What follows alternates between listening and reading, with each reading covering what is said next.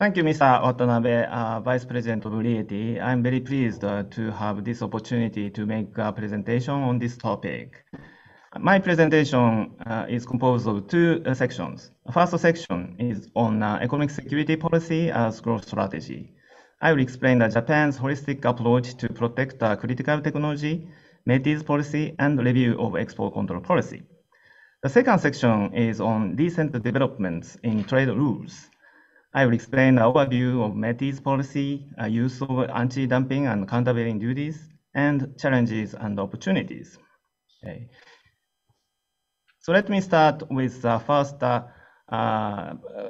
set of things, background and key points of today's topic. The first, economic security policy as a growth strategy. The basis of national security is rapidly expanding into the economic and technological fields due to technological innovation and geopolitical changes. Also, vulnerabilities in supply chains are becoming clear due to the COVID-19 and the other disruptive challenges. In this respect, the Japanese government recently stated in government-wide documents, such as growth strategy, that Japan will strengthen and promote economic security policy.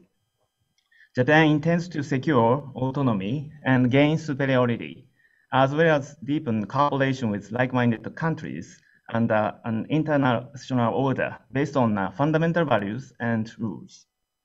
Japan will strengthen its effort to know, protect, and promote critical technologies via a holistic whole-of-government approach. As introduced, I'm responsible for trade controls, investment screening, and import and export regulations at METI, and oversee the economic security policy for both protection side and promotion side. I would like to discuss this in the first section. And the second section, on recent developments in trade rules. While the economic security policy is newly highlighted, free and fair trade remains an essential part of government policy. Actually, the most recent government-wide documents emphasize that the Japanese government will expand free and fair economic order and further strengthen the rules-based multilateral trading system to build a resilient supply chain and to actively develop the global economy in light of challenges such as climate change and digital economy. In addition to rulemaking in such challenging areas, enforcement is also important in tackling unfair trade practices, including those which may lead to overcapacity in certain sectors in the global economy. This aspect is actually closely related to supply chain resilience and economic security policy. In the second section, in this sense, I would touch upon recent developments in trade rules, as I'm also responsible for enforcement of such rules as anti-dumping and anti-subsidy countervailing measures to tackle unfair trade practices.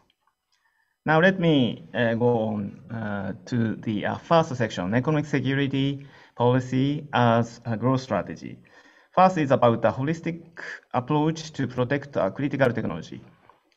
This slide shows Japan's holistic approach to protect critical technology, namely know, protect, promote.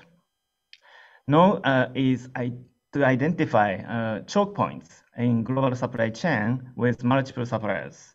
Protect is to prevent diversified technology acquisition activities. Promote is R&D promotion in the field of critical technology. Actually, these three pillars were highlighted in the last year's so-called Integrated Innovation Strategy 2020 that was published last July. This strategy includes the Chapter 6, Safety and Security, but this was the outline of the policies.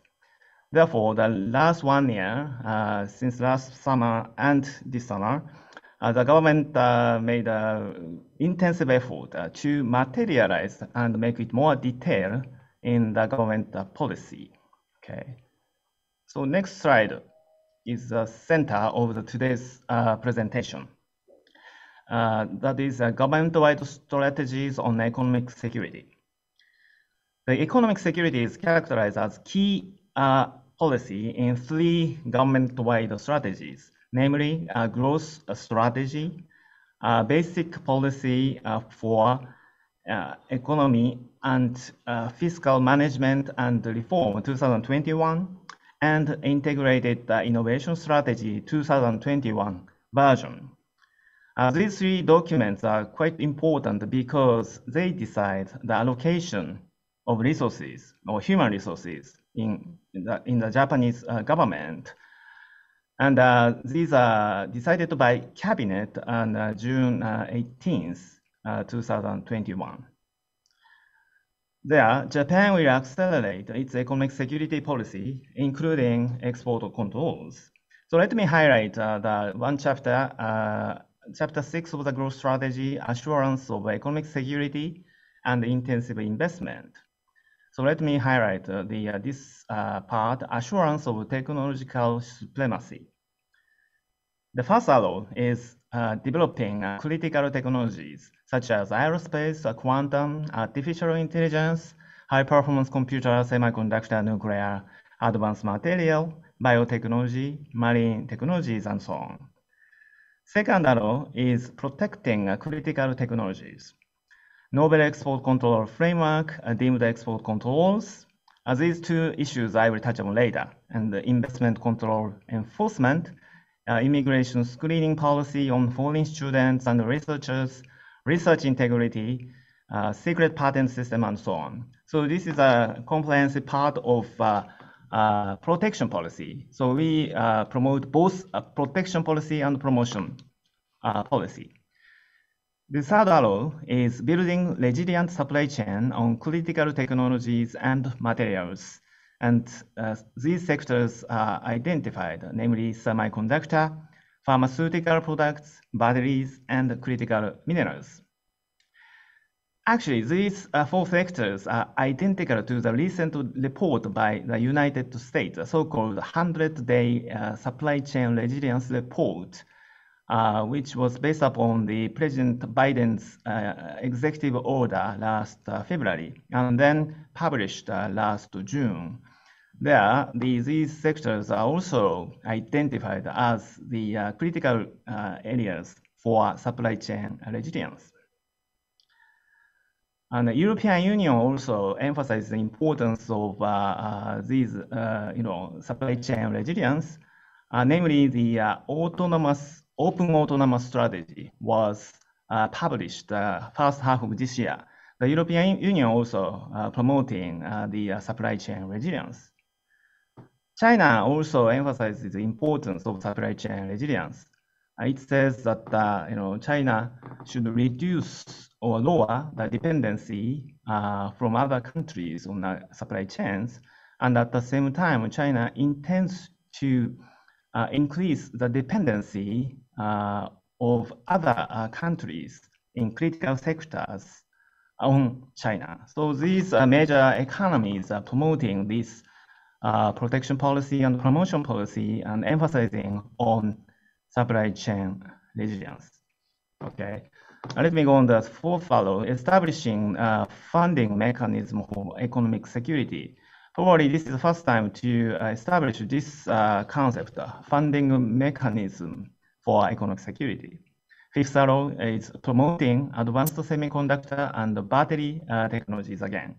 And the sixth arrow, attracting critical industries manufacturing sites or factories to Japan in order to strengthen our supply chain resilience.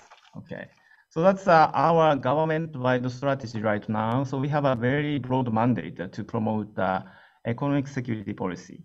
Okay, let me go on to the Métis policy.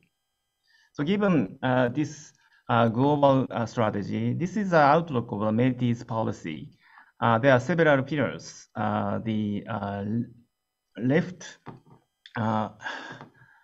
top economy and the environment, our green growth strategy in the center, economy and national security, and right economy and inclusion. It's a labor policy. And in the middle, digital economy, and the bottom, global economic strategy, including trade policy.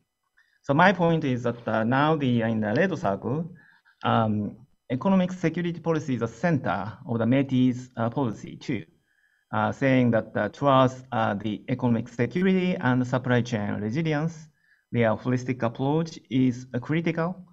Technologies, infrastructure, and industries are important, and saying no, protect, and promote are the keys. And essential sectors are semiconductor, data center, biotechnologies, and so on.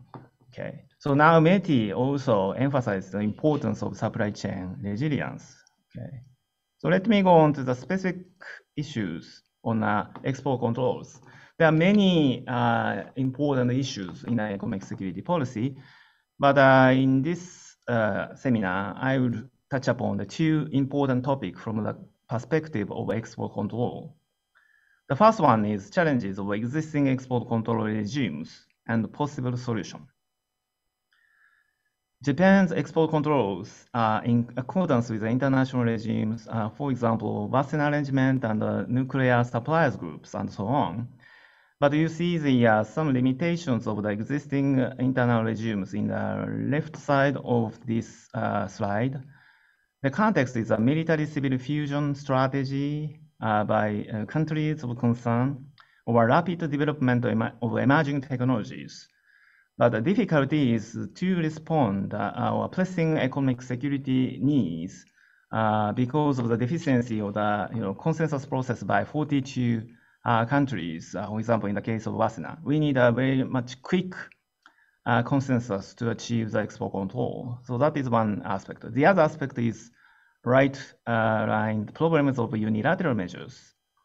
You see the President Trump issued a number of unilateral measures in the administration, namely the foreign direct product rules or additions of entity lists and so on. The number of impact on the industries. And in response, China also had a number of measures, including the newly entered into force the export control laws or anti-extraterritorial application law or anti-sanction laws and so on. So that is a sort of escalation of unilateral measures by two major economies. So these are the detrimental to business predictability for companies like Japan and the European Union, and probably in the case of the United States and China too. And unilateral measures not effective measures because unilateral measures cannot deter actually the exports of equivalent items from other countries because there are loopholes to procure the necessary items from other countries. Therefore, our solution is to promote the so-called like-minded countries approach to form a novel export control group complementary to existing international regimes. By having a like-minded countries approach which possess critical technologies, we can achieve the more effective export control and also avoiding any escalation of unilateral measures. So now we have a mandate under the cabinet decision last June. So we are communicating with other trading partners regarding this idea. Okay, so that is the first one. And the second one is a review of deemed export controls. Having appropriate controls on intangible technology transfer is foundational for both for national security and innovation in companies, universities, and institutions. You can imagine intangible technologies such as design program software or algorithm. Recently, it's becoming much more important. So we have decided to review and expand the scope of control into a resident influenced by foreign countries. Because currently, Japanese nationals and foreigners staying in Japan for more than 6 months are exempted from the intangible technology transfer controls in Japan. In the middle, there is a picture which shows a current regulation. Actually, transaction between resident B and non-resident C is subject to export control within our jurisdiction.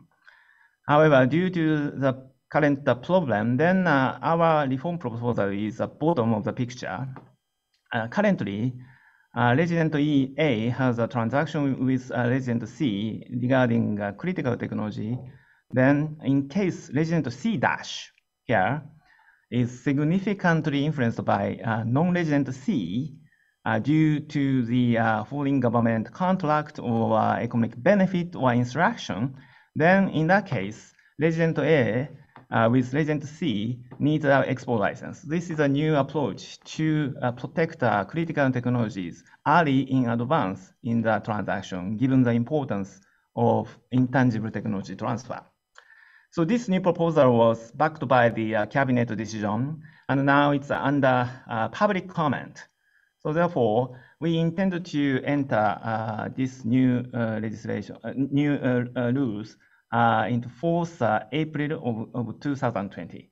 So that's the current development of export controls and security, economic security policy. Okay, so this is the end of the first section. Okay, so let me go to the second section. This is straightforward, so I will be very brief. First, the overview of METI's policy. You can recall the overall slide of METI's policy. Among many important pillars, global economic strategy is one of them. So METI intends to integrate internal policy and external policy. And currently, there are two important points. The first point is building trustable value chains, focusing on resilience, green, climate change, and human rights protection, and digital. And second is upgrading free and open trading system built for sustainability and fairness, creating norms that ensure a level playing field at WTO, EPAs, and other fora, of course, including CPTPP, Japan, EU, or RCEP, or Japan, US, Japan, UK, and so on. We are the center of the mega FTA right now. And for example, for market distorting measures such as harmful industrial subsidies, both rule-making and enforcement are important. Of course, there are a number of trade issues in our hands, but today's focus is the enforcement, in particular, anti-dumping and countervailing duties. Okay, so let me go to the next slide. Okay, so this is the overview of the recent anti-dumping and CVD measures by Japan since 1995. So only 9 cases are there. And in the case on the anti-dumping, but on the CVD, countervailing duties or anti-subsidy cases, only one, year 2006, on the RAM product. So our use of CVD is very much limited right now.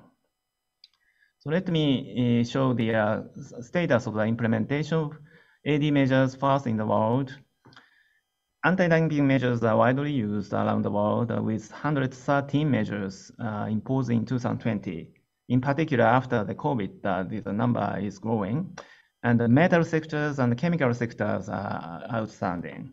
And next slide is about status of implementation of CVD measures in the world.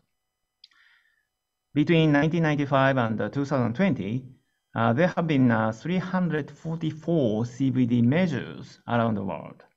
8 countries have implemented over 10 CVD measures, such as the United States, EU, Canada, Australia, Mexico, India, Brazil, and China. So Japanese case is very much limited. Again, the outstanding sectors are metal and the chemicals. Okay, so let me.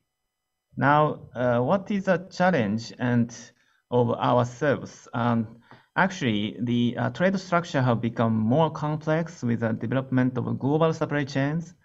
So we review all the trade tools in that context. And then CVD, countervailing duties, needs to be reviewed as an option to redress market distorting measures such as industrial subsidies. So METI has conducted a study under the umbrella of the subcommittee on trade remedies in the Industrial Structure Council. And the key findings are as follows. The first issue is difficulty in gaining information on subsidies, or in particular, the benefits of subsidy under the definition of WTO agreement and the domestic regulation. And the second challenge is the concern about retaliation from other countries. Once CBD is issued, then the countermeasure may come, so that is another concern.